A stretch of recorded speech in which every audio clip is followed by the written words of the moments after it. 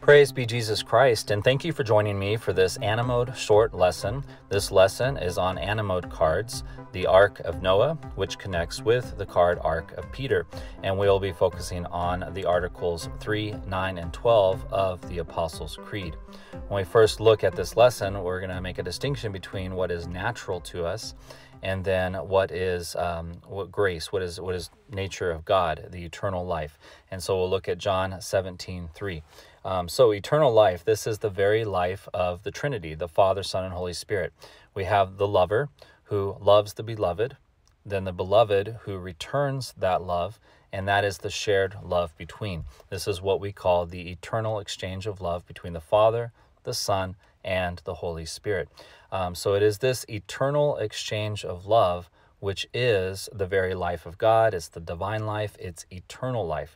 And this is what Jesus is telling us at the Last Supper. He tells his apostles, but then, of course, all of us.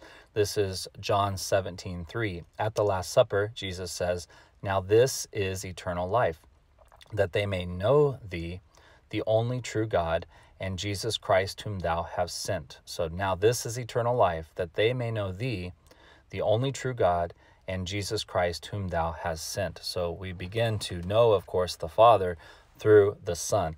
And this is that partaking of the eternal life. This is our goal. We can't have this just on our own. This doesn't come to us by nature because we are by nature human. And this is something is by nature is divine. And so how does a human share in the divine nature? It can only be done through Jesus Christ. And so this is where we take something that's natural to us, our nature, and then we partake in that eternal life. One way you can think of this is kind of like a match or so. So you can think of the Father, the Son, and the Holy Spirit as being a match. And then on the head of that match, all of those sticks or those matches together, you have the fire. So the fire here would represent of course, the essence of God, the substance of God. God or divinity, eternal life, right there shared with all. So, in other words, God the Father is almighty, God the Son is almighty, God the Holy Spirit is almighty. God the Father is eternal, God the Son is eternal, God the Holy Spirit is eternal. That is that fire there, the divine life, the eternal life. And then each of those sticks, of course, is the person, the Father, the Son, and the Holy Spirit. We are called to share in that fire, to share in that eternal life. Now, that is not natural to us. What is natural to us is human nature. So how is it that human nature can then share in this eternal life? You can imagine an analogy here of water. If you have water, water has water nature. You have fire, fire has fire nature. And so how would then the water participate in the fire nature? You would have to put the pan of water over the fire. And then that water would be participating in the heat, participating in the fire through that heat. And so this is true of us as well. What happens with us as humans is we will then we are allowed to participate in, we are invited to participate in the very life of God. And in this lesson, we're really going to talk about how do we do that and how does God call us to that. So first, we'll look at the fact that the Father, the Son, and the Holy Spirit, the Trinity, will come to us through a holy family. And so here we have what is called the two Trinities, the Father, Son, and Holy Spirit, and the earthly Trinity, Mary, Joseph, and Jesus. And so if you look at the picture here, you can see this is like the eternal Trinity of the Father, the Holy Spirit, the Son coming down vertically. And then you have the earthly Trinity of the Holy Family with Mary, Jesus, and Joseph there, and the horizontal there. And what is the link between? If you look at the diagram, then you look at the picture, the link between these two Trinities is Jesus Christ, the Son of God. And here you have a beautiful image of this is how we are invited. This is the primary way through the incarnation, right? That Jesus Christ was conceived of the Holy Spirit, born of the Virgin Mary. You see the Holy Spirit there, you see the Virgin Mary there. Conceived of the Holy Spirit, born of the Virgin Mary. The incarnation is our invitation into the Trinity. So Jesus Christ comes down. He takes that step down. You can see him on that step there. He takes the step down, and then you can look, there's that step there for us to be invited in. We're invited into the Holy Trinity, to the Holy Family. And then through that invitation, because God is becoming man through a family, we're invited into his very life through the gospel to share in his life. And by that sharing, then we are participating in the eternal life of the Trinity. We want to do that now on earth, and we want to do that for all eternity. Of course, the opposite of that would be eternal death. It would be forever being in hell, separated from God, separated from all the saints. And so when we look, we'll continue to go forward now and see how also we share in this life. We have the Father, the Holy Spirit, and the Son. And then in marriage, which is a natural institution, we have the groom that loves the bride. This is the wife. The bride and the wife returns that love, and the shared love between is children. So you can see how family life here is an imitation of the Trinity. You have the groom, who is really supposed to be modeled after Christ. You have the bride, which represents the church. And so, of course, the husband loving the wife returning that love, and then you have that great life of the children. And so here, on a natural level, we have something on the natural level, something that all humans have experienced from the beginning of time, because God created marriage at the beginning of time. Then we see that this is a model or an image of the Blessed Trinity. So it really is through family life that we begin to know the Trinitarian life. And all of us are a part of a family. So whether we are married or not, all of us came into this world through a family. So we may not be a groom, we may not be a bride, but all of us are children of a family. And this family ends up becoming kind of the first image of the Trinity for us. We call this matrimony. Why? Because matri means mother. So the bride, the wife, will then become a mother. And what will this marriage, what will this institution of matrimony do, centered on the woman? Matrimony, the office of the woman, it is the woman who is able to conceive, the woman that bears and brings forth life. And so matrimony, the office of the mother, is to bring forth physical life, procreation and education. And then we see that this is also a sacrament or an image of the Trinity in St. Paul's work in Ephesians. He writes in Ephesians 5 how this is a great sacrament. This is a great mystery. And what he means by that is that the husband is like Christ, the wife is like the church. Again, this is a natural, this is common to all. This is a natural institution that is already made in the image of the Trinitarian love, that eternal exchange of love. And so even though the Trinity is a perfect eternal exchange of love, we see in family life, we see in marriage, that there is an exchange of love. It's not eternal, and of course it's not always perfect, but it is an exchange of love, and it is in the image of the Trinity. We also have another example of this, Father, the Holy Spirit, the Son, in holy orders or in the church. And so you have Jesus Christ the Son. The priest is another Christ, an altos Christis. And the Son, the priest, the Son loves the church. Christ loves his church. The priest loves his parish. The bishop loves his diocese. The Holy Father loves the universal church, right? So you have this love going that way.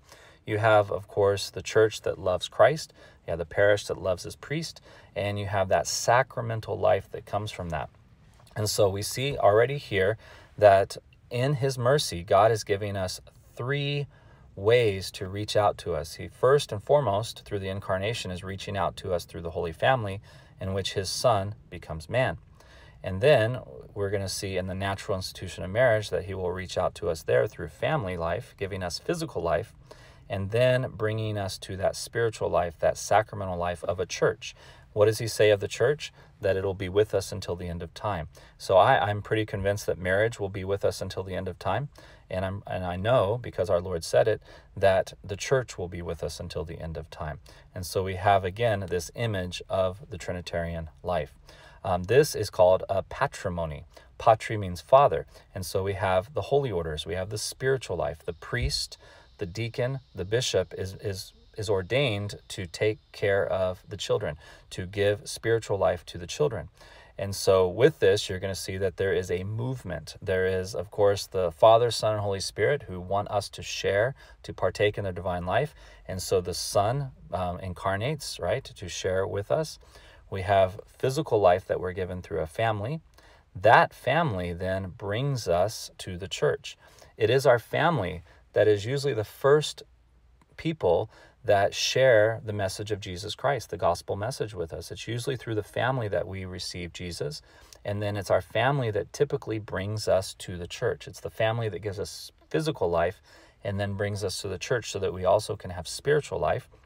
And then it's through the church, like the Ark of Noah, that we are elevated, we are brought up, not just from the natural realm or the the temporal realm, but we are actually brought up like that ark that's floating up, up, up, up, up. So you can think of the water as the grace. And through this life of the church, through this sacramental life, through this spiritual life, we float up, up, up to eternal life. We are getting closer and closer while in the church, while participating in the sacramental life. We are getting closer and closer, partaking more and more in the eternal life now and for all eternity. Now, Jesus talks about these two great institutions of marriage and the church. He talks about this in Matthew 19, 1 through 12. It's such an important verse because in Matthew 19, 1 through 12, he's actually affirming both marriage and the church, holy orders, in the same 12 verses. What does he say of matrimony? He says it's indissoluble. He says the bond between the groom and the bride, the bond between the husband and the wife, the bond then in between Son and the church, Jesus and the church, is indissoluble. Indissoluble. That bond cannot be broken. And then what does he say about holy orders? He says that celibacy for the kingdom is a good and noble thing, and those that can do that should do that. And so Jesus Christ himself, the very words of our Lord, affirm the necessity of family life and the indissoluble bond, and the necessity of holy orders, celibacy for the kingdom. So again, we have physical life given to us through the family, spiritual life given to us from the church. Both are in the image and likeness of the Blessed Trinity. And both enable us to partake, or help us, of course, to partake in the eternal life now so that we can partake in it for all eternity.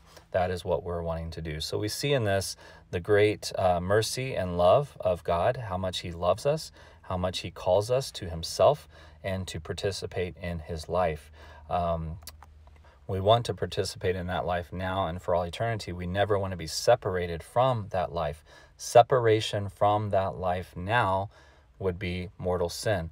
Separation for that life for all eternity would be hell, and we don't want that. So in the Apostles' Creed, when we say that we believe in eternal life or life everlasting, we know that life will be everlasting or death will be everlasting. One of those will be everlasting. Our soul will continue to live forever and exist forever and live forever in eternity, and we will receive our bodies back. And so we want to make sure we do that in life eternal, not death eternal.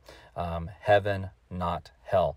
Another thing to note here is the fact that Satan hates the church and Satan hates marriage and family.